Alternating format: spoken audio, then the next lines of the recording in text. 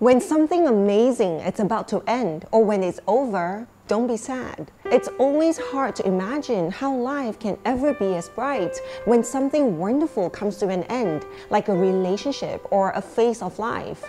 But what we're actually afraid of isn't that it ends. The fear comes from the thought that we might never get to experience this sort of happiness ever again. It's hard to move on, but if we see moving on as moving forward, it might make all the difference to how we experience the future. Whilst it is true that we will never experience the same thing again, what is just as true is that we will definitely experience that feeling of joy, happiness, and contentment many times over in our future. If in your mind you're always thinking that the best is yet to come, then you'll go through life having more and more amazing experiences. If you go through life thinking that you've left the best years behind, then all your experiences in the future will never be able to compare to what's in your head. Moving on isn't something we have to do.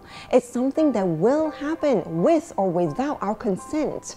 Life moves on, and we can either let it sweep us along unwittingly, or we can decide to explore what life has in store for us by moving forward. After you've watched a great concert, you're not going to be sad that it ended.